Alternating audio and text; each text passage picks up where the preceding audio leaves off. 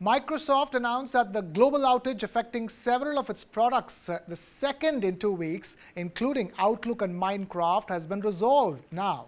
The company's preliminary investigation reveals that a cyber attack coupled with inadequate defenses was behind the disruption. The outage, which lasted nearly 10 hours, led to widespread issues for users across the world. Microsoft has apologized for the inconvenience that has been caused. This incident follows another significant global outage less than 2 weeks ago, which rendered around 8.5 million computers using Microsoft systems inaccessible. That outage, linked to a flawed software update by cybersecurity firm CrowdStrike, had a notable impact on sectors like healthcare and travel.